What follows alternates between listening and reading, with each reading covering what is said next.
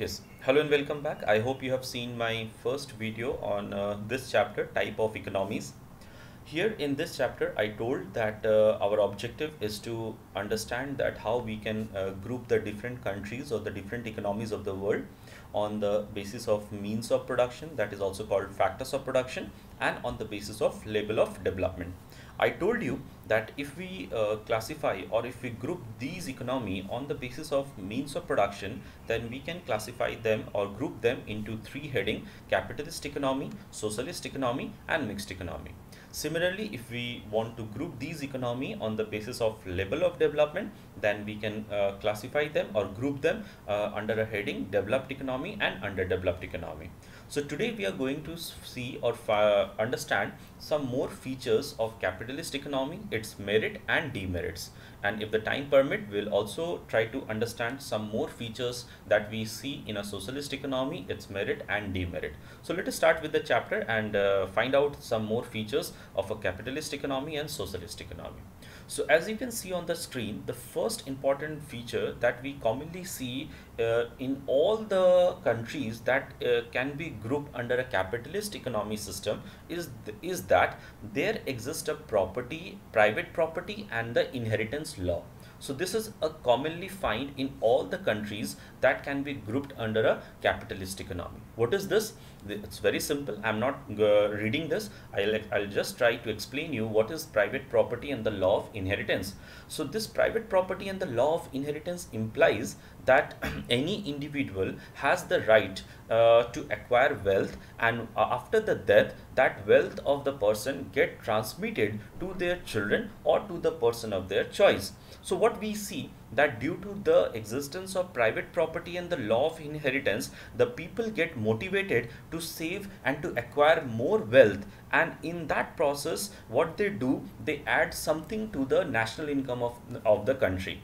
So as a citizen of the country, if I have that right, and if I produce, if I know that after the death the entire property of mine is going to get transmitted to my children or to my family, therefore I'll work hard to acquire more and more wealth. And in that process, one way I'm adding something to the production of our country or something in the national income of the country. So we see that due to the existence of private property and the law of inheritance, we find the capitalist economy get benefited with increased national income or increased production of good. Similarly, we also see the second important feature that we generally see in a capitalist economy is the freedom of enterprise. What is freedom of enterprise imply? It imply that the businessman or the entrepreneur are free to take any business or have the right to start any business of their own choice. So there is no restriction that is put forward from the government side on the businessman or on the entrepreneur regarding the production of goods. So they are completely free. So this is a second important feature that we see in the capitalist economy that motivate the producer to produce varieties of good in the economy. But I'll point out one thing here, that there is a small restriction on the enterprises, and the restriction is that they cannot produce the good that is related to war good or that is related to public utility service. So the producer in this type of economy are although allowed to produce any goods of their choice, but they cannot produce war good like arms and ammunition. They cannot produce arms and ammunition without the permission of the government, and also they cannot generate any public utility service. Public utility service means service that is generally brings satisfaction to the community. That is, we can talk about, or I can give you one example like this service of a police. So the law and order in the country is maintained by the government through with the help of the police. So that service is nothing but the police service is a example of a public utility service which is given by the government itself. So the private enterprise cannot do this. So this is a small restriction that we find in terms of that is the on the freedom of enterprise. So we see here. So this is the second important feature of capitalist economy. Coming on to the third important feature, which is a most interesting feature that we see in a capitalist economy, we say sometime that the consumer in this type of economy is a king. Why we say they are king? Because it is the consumer who decide that what type of commodity to consume, and on the basis of that the producer produces that commodity. So somewhere or other we can see that there is a freedom of consumption to consumer. So the consumers are free to consume any commodity of their choice, and hence they are known as king of the entire economy. So these are the three important feature that we commonly see in those countries that can be grouped under capitalist economy, right? There are three more features, so let us quickly go through these three more features and then we'll go for some merits and the demerits of the capitalist economy. So as you can see here, the fourth important feature in a capitalist economy is the existence of market mechanism, or what we see, or what we say that the market mechanism principle work in a capitalist economy. What is this? Again, I'll explain you.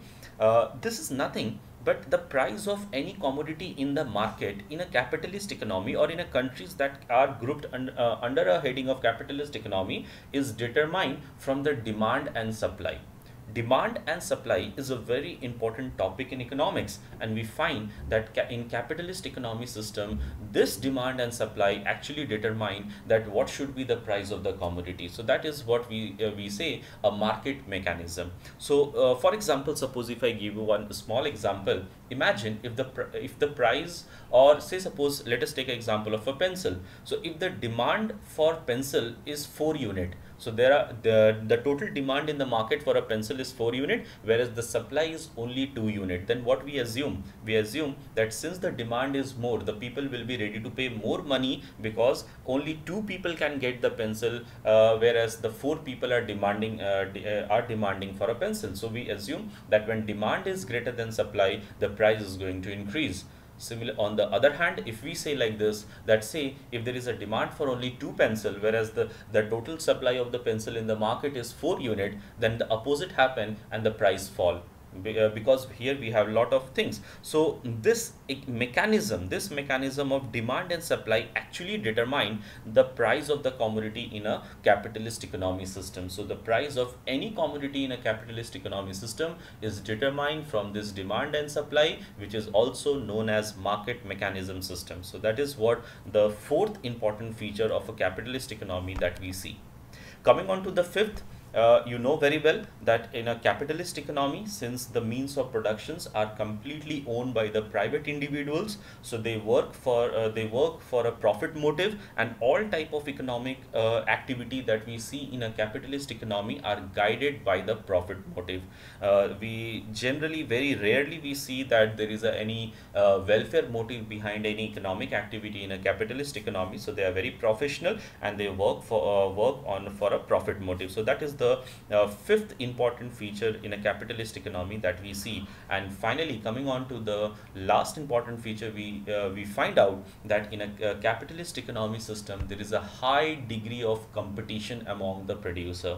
High degree of competition, so everyone wants their good to be the best, and that is being demanded by maximum consumer, and in that attempt they invest lot of money in research and technology so that they can produce maximum output with a minimum cost. So we find out that in a capitalist economic system there is a high degree of competition among the producer that make the market very efficient, because whenever there is a high level of competition, efficiency increases automatically. So that is we find out the sixth important features in a capitalist economy.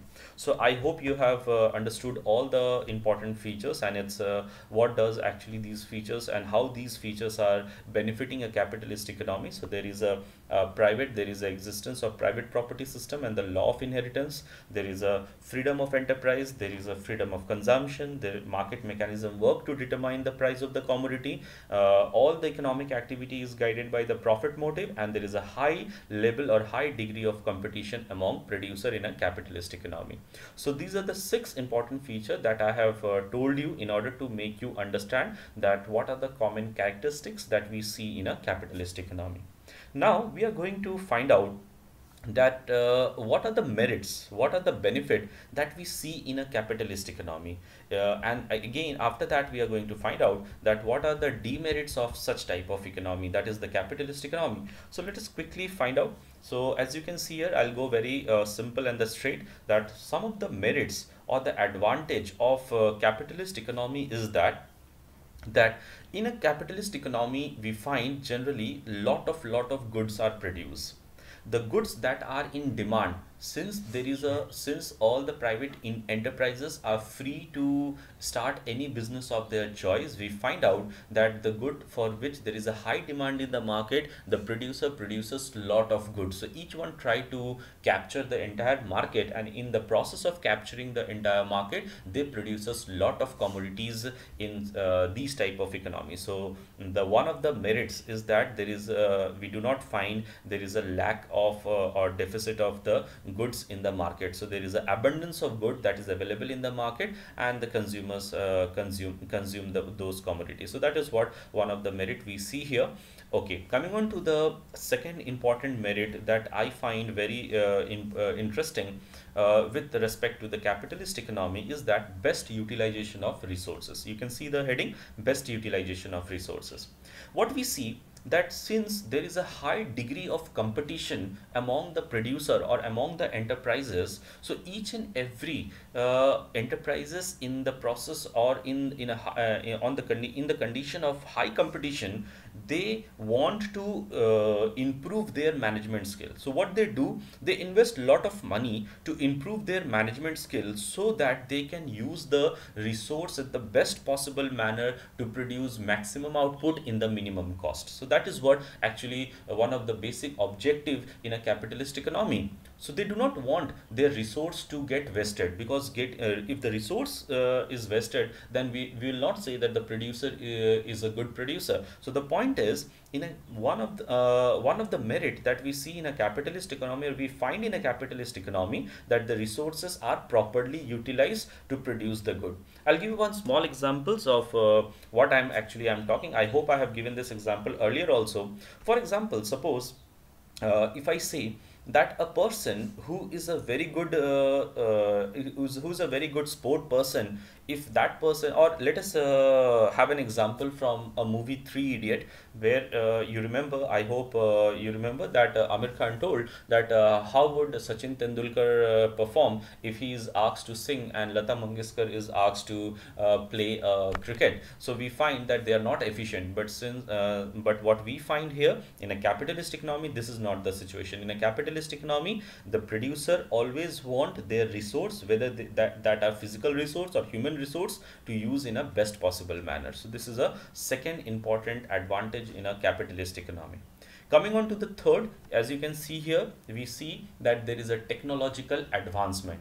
So there is no doubt in our mind that the country like USA, country like UK, country like France, Germany, these are the country who are, these countries are technologically very developed. It's only because of high level of competition among the producer. Since there is a high level of competition among the producer, what we find that they invest a lot of money in research and development. They invest this money in research and development so that they can find out something new technology, and using that technology they can capture the market, or they can produce more of the good at a minimum cost. So we find the third advantage of high competition in a capitalist economy is a technological advancement, and this is the reason why we see that on the technological ground, these countries are far better than us. So that is what we find, that technological advancement is a third important feature of a capitalist economy. That is the merit of a capitalist economy. And coming on to the fourth important feature, if you look, this is again one of a very interesting point that we can talk here. What happened in a socialist economy? Let us first bring into a socialist economy, or that what happened in a socialist economy, the incentives, say suppose incentive in the terms, it can be in terms of kind, or it can be incentives can be in terms of cash, right? So if we talk about in terms of kind, or if we talk about say a small firm or a small sector in a capitalist socialist economy, what happened in socialist economy, the person is given a higher position not on the basis of its efficiency but on the basis of its seniority. The person who is senior will be appointed a higher position. But in capitalist economy, the situation is completely different here. In capitalist economy, the higher position is not given on the basis of seniority, but higher position is given on the basis of the hard work and the efficiency of the person. So that is a most important point that help this type of economy to be more efficient. So what we see, that high price and profit objective motivate the people to work hard and to produce more and to earn more profit. So capitalism provide encouragement to the daring and enterprising individual. So what we find, that in a capitalist economy like system, we find entrepreneurs are generally the risk lover, and they take the risk and they get a large incentive for that. So that is what we find one of a very important merit of a capitalist economy. And finally, coming on to the last merit, so we have already discussed this point where I told that in a capitalist economy, both the producer as well as the consumers are free to choose commodity of their choice. So this is a last merit that we see with respect to the capitalist economy. So I hope you have got. So I have taken out 5 points from your book to make you understand some of the merits of the capitalist economy. So one of the merit is that lot of goods are produced in a capitalist economy. There is no lack of commodities in the capitalist economy. Best utilization of resource because of high competition.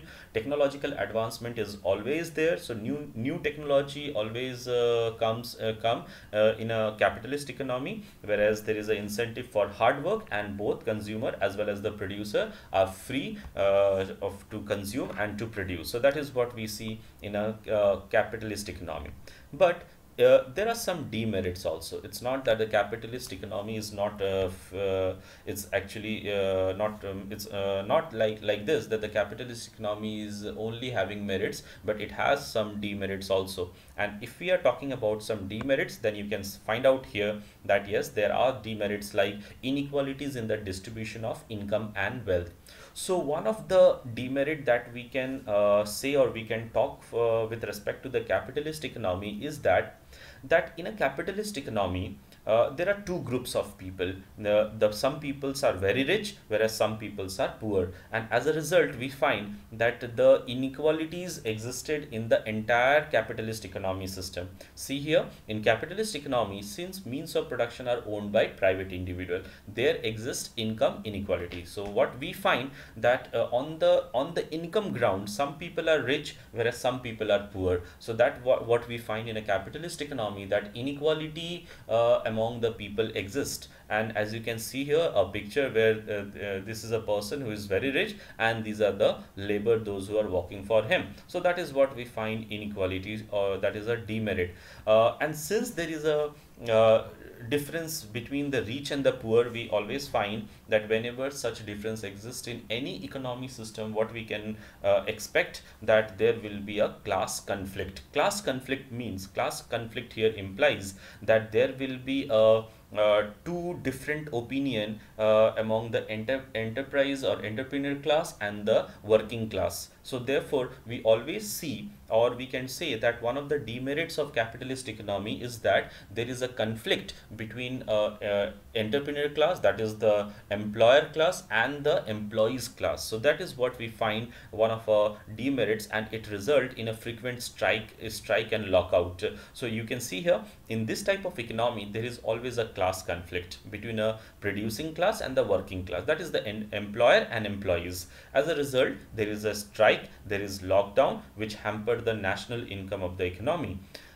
We can also say that on one ground or other, that capitalism brings unemployment in the economy, in the sense that new technology, always we find that the new technology comes, and these technologies are such that they replace the human effort. So what we find, that due to the new technology coming up of the new and advanced technology, the human effort, or the person, they lose their job. So that is another important demerits of the capitalism that we say.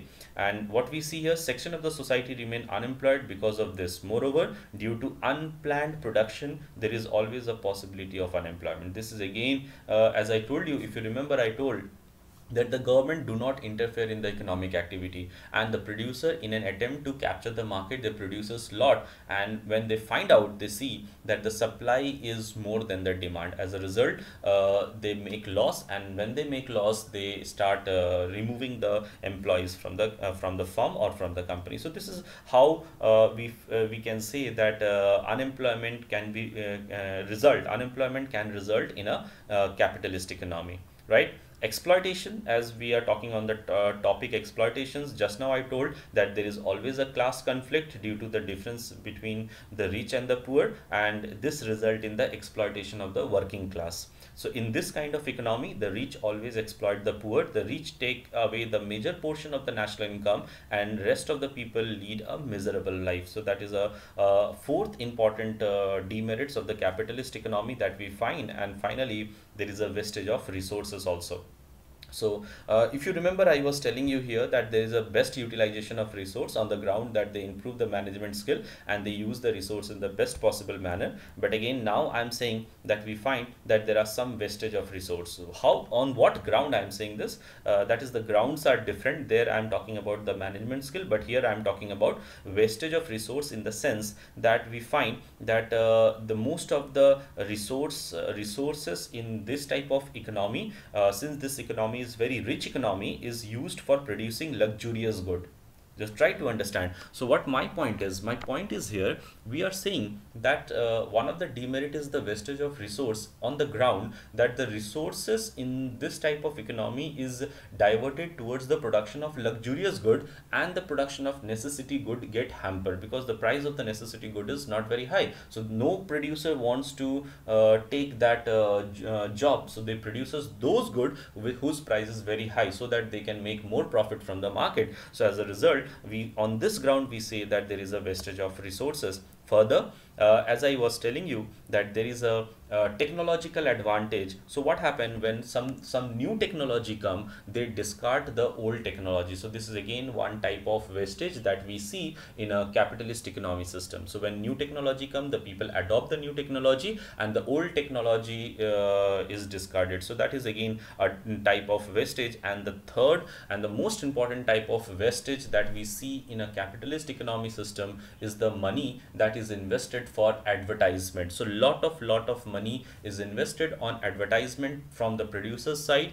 to let the people inform the goods that they are producing. So that is what we see. This is again a type of a wastage that we see. Advertisement of large number of good in the other form of wastage, very common in this type of economy. So these are some of the important demerits of capitalist economy system, right? So just quickly I'll revise what are the things we have done. So if you see here, so we started from here where I told some of the important features of capitalist economy. Then I told you what are the merits that we see in a capitalist economy, and some of the demerits that we see in a capitalist economy. In next video, or in some more videos, we are going to talk about some of the merits of the socialist economy, its features, its criticism, mixed economy, and the difference between developed economy and underdeveloped economy, right? So okay children, so please go through this video, try to understand, because this is a chapter where you do not have to go more into the logics. It is just idea, or it is just the features that we are talking about, that what are the things that we see in a capitalist, socialist and mixed economy, and some of its merits and demerits. So please go through this video again and again. In case you are having any doubt regarding any point or any line, when we are going to meet in the class, we are going to have a discussions, or I'll try my best to clear your doubts. Thank you.